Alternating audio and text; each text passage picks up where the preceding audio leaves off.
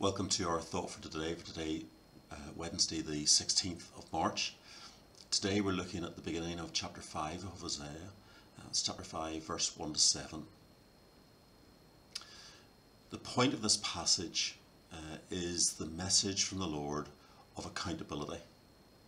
Often we will try to cover our tracks when we're being dishonest. Criminals endeavour to do exactly that, but in truth they are never as clever as they think they are. And so the day will come when they find themselves before a judge, facing prison. If that is true for us before earthly authorities, how much more can be said when we consider our position before the Lord? And so in Hosea 5 we see the focus here on leaders held to account. Verse 1 and 2 says, "Hear this, you priests, pay attention, you Israelites. Listen, O royal house, this judgment is against you." The Lord has something important to say, emphasized by the words used in the opening verse. Hear this, pay attention, listen. It is the culmination of the consequences of a nation where sin has been found and judged guilty. The leaders, politically and religiously, must reflect on their role in that guilt, the sin of the nation. Hence the Lord is calling upon them to listen carefully. The guilt of leaders is not in doubt. The Lord accuses them in using hunting terms. They ensnare, they spread a net to catch people in their foolish ways, where they are supposed to bring the blessing of relationship with the Lord to people and to be a positive witness to all that He has done and will do for His people. Instead, they have led their people astray, enslaved them to falsehood, and as such they will all be judged by God. They will be held accountable for their sin. In our own day, we need to constantly question the leadership we sit under, whether it be politically at election time or indeed in the church leadership. Is it faithful to the revealed truth of God? Because nothing less is acceptable to God. When we wander from the revelation God has given us in His Word, we inevitably end up mixing in to that worldly thought and worldly wisdom.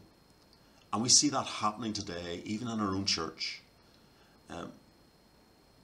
What the world aspires to is adopted into the church without thought as to whether it might be contrary to the Word of God. It happens in all sorts of ways, but the point is the Lord will judge. The Lord knows the heart of man. Now, as was then, we will be a people without excuse if we have ignored God's truth and if we have abused God's grace. For Hosea, the problem is spelled out clearly in verses 3 to 7. Verse 3 and 4 says this: "I know all about Ephraim. Israel is not hidden from me. Ephraim, you have turned to prostitution. Israel is corrupt. Their deeds do not permit them to return to their God. The spirit of prostitution is in their hearts. They do not acknowledge the Lord. Israel's arrogance testifies against them." The Lord knows them intimately. He knows them through and through. But the problem is they don't know Him at all. They are a covenant people who have lost their way and do not know their covenant God. The reason for that is in what they're doing. The sinfulness of their actions is preventing them. They have lost sight of Him in the midst of their evil, and they cannot find their way back to Him. Even so, they're still relying on the pride of their historical traditions. They're still sacrificing as if they were faithful to the Lord. And as such, they are fooled into the delusion of their reality and their true position before God. As you read verse 6, you see the Lord's discipline for an unfaithful people. When they go with their flocks and herds to seek the Lord, they will not find him. He has withdrawn himself from them. Recovery at this point is not possible. They have gone too far, and so the Lord will abandon them. He will abandon them to judgment.